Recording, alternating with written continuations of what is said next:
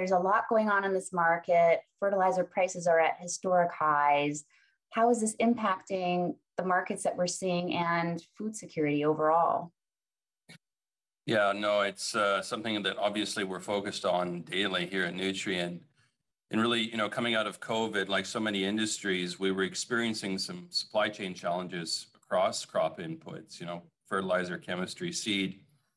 And, those are pretty important ingredients for food and food security. But now with this conflict in Ukraine, it's just exacerbated a number of challenges, starting with food itself. Obviously, Ukraine is one of the bread baskets of the world, and combined, Ukraine and Russia export some pretty significant commodities, including barley, wheat, soybeans, sunflower oil. I mean, you can just go across just about every ag commodity, and that region is a big producer. So now, with some challenged exports, be it through the port of Odessa or even coming out of Russia, given some of the sanctions that have been put in place, making logistics challenged, we're seeing some of those impacts in the import markets that receive commodities from that part of the world. How this plays out going forward remains to be seen in terms of getting this crop off in Ukraine, getting the next one in. But, given that it's a bit of a war-torn place, we think it's going to be challenged. So that's one. Then moving on to crop nutrients themselves, between Belarus and Russia, those two parts of the world produce 40% of the world's potash. And as you know, potash is one of the three crop nutrients that really needed to improve yields and improve disease resistance and quality of the crop.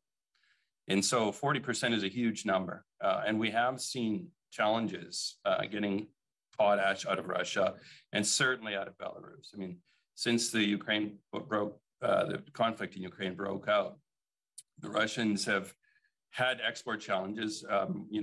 At the time that it broke out, we thought that it might be 25 to 50% of volumes out of Russia would be challenged, and certainly it's in that range today. Similarly, in Belarus, I mean, those sanctions were in place prior to the conflict, and it's really some of the challenges that the West was having with leadership in Belarus. And so, at the time that this conflict broke out, we thought it would make matters worse for Belarus. And sure enough, we were saying 1/3 to 2/3 of volumes out of that country would be constrained. And again, it's in that range. So for a part of the world that, again, produces a lot of potash, this is a challenge for food security. But it doesn't stop there. If I go to nitrogen markets, Russia produces, close to 20% of the world's nitrogen. But in addition to that, the European plants, nitrogen plants, rely on Russian natural gas as feedstock. And of course, we all know what's happening with natural gas prices in Europe, given the reliance on Russian gas. And so what we are seeing is that those European plants are no longer economic and in fact shutting in. And that's, again, creating some real problems in the nitrogen market. And we see the reaction in price. And then finally, the third crop nutrient, phosphate. Again, the Russians are big producers. And again, there's supply chain and logistics challenges given sanctions. And so, you go across the crop nutrients, and then you go across the food that the ag commodities that Ukraine and Russia produce. And while we're maybe not feeling those impacts today, just because, the crop nutrients that are going to ground were procured prior to this conflict, we expect that if this goes on, and we expect it will drag on, that there will be ongoing food security challenges. I mean, given all of this upheaval, how is Nutrien addressing sustainability, thinking about, being involved in just global food security? Yeah, no, that's certainly also a discussion that we're having on a daily basis, because it would have the appearance potentially of needing to abuse our sustainability objectives to shore up food security on the planet. And in fact, we don't see it that way. We see that some of our sustainability efforts, in fact, will improve yields and improve outcomes on food security. And so the best example I have is the work that we're doing on we call it our carbon pilot. And we're conducting that across 3 provinces in Canada and 15 states in the US, and signing up 225,000 acres last year, and we expect to triple that this year, where we're actually on the acre with the farmer. I mean, through our retail network, we have about 3,900 crop consultants and agronomists working with growers daily. And through our carbon pilot, working with growers on the best whole acre solutions from a sustainability point of view, but from a yield point of view as well. So how do we go about that? Well, one is we enable our agronomists digitally so that they have all of the best information and best solutions for that acre, depending on soil sampling. And we have our own labs to assay soil and assess soil and crop nutrients in soil and biomass and water outcomes, all those on and on and on. Understanding digitally, given the soil condition, what is the best solution for the grower, and then working with the grower on even deploying some of our own proprietary products, like a slow release nitrogen that we produce, that the nitrogen goes on the soil, releases, given its polymer coating, releases slowly into the plant so that the plant can maximize uptake of that nitrogen, and we have less nitrogen being released to the atmosphere, which of course is a source of greenhouse gases. But beyond that, working on cover cropping and sequestration in the soil, again, working on best water outcomes, working on biodiversity in the soil, and that we find when we provide those whole acre solutions, that we in fact can improve, again, yield outcomes for the grower and financial outcomes for the grower while meeting sustainability targets. We've set a target for ourselves of reducing our Scope 1 and Scope 2 emissions by 30% by 2030 from a 2018 baseline. And we believe that that's achievable given what we're seeing on the acre. And for us, that's quite exciting. We're working on for our stewardship. So as it relates to crop nutrients, that's again, soil sampling, understanding what the soil needs from a crop nutrient point of view, and then using variable rate technology to lay down only what the soil needs. So when I say 4R, that's a right crop nutrient, right place, right time, and right quantity.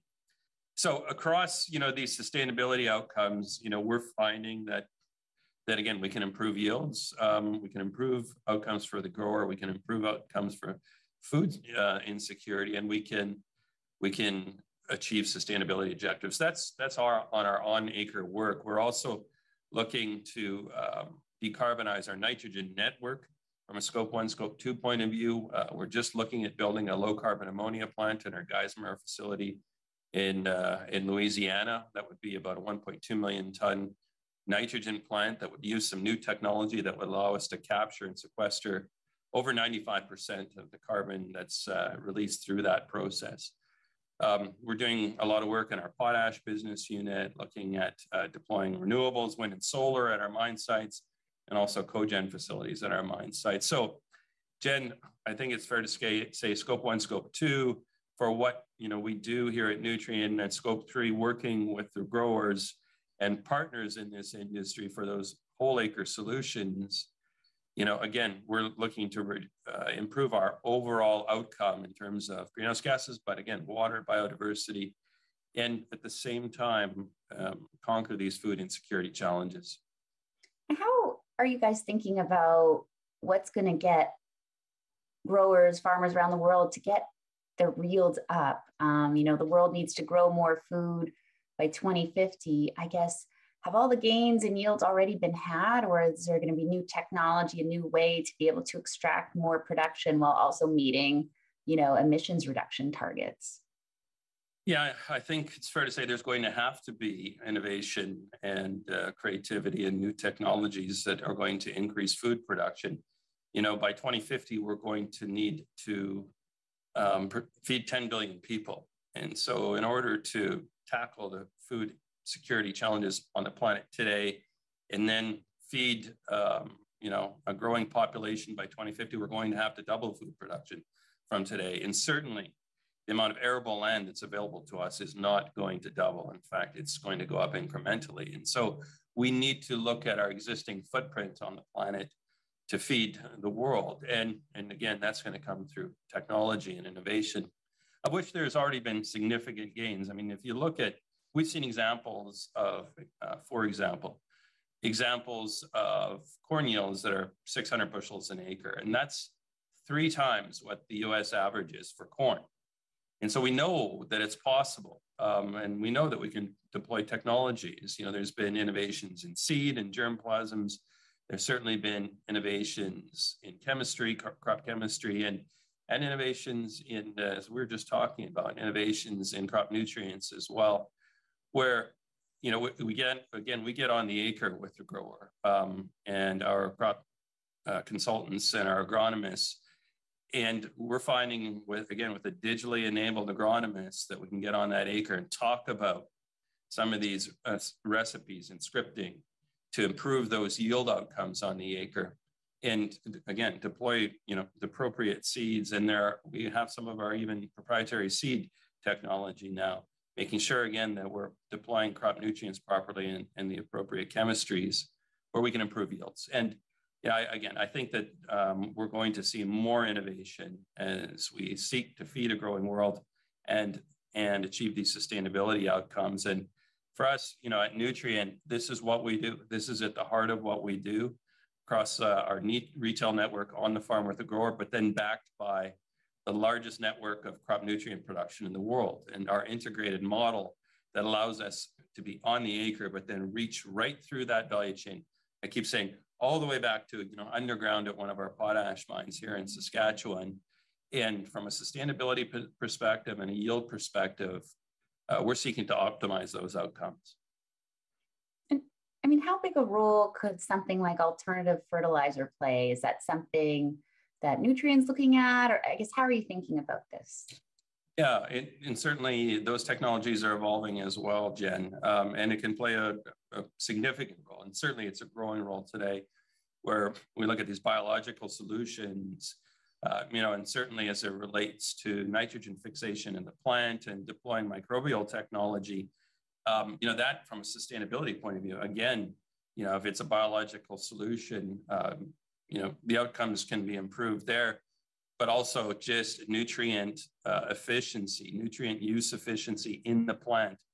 And today, you know, we would say Nutrien, we have some of those products, but certainly as we look at our portfolio and the direction of biologicals into the future, we expect that that will grow for the industry, and we expect that that will grow for Nutrien, so that we have that offering among, you know, this huge offering that we have today, be it our own proprietary products, provision of crop nutrients, now biologicals, digitally enabled, even providing financing solutions today to the growers. So yeah, Jen, I think it's fair to say that we believe that that will be an important component of our suite of offerings to the grower.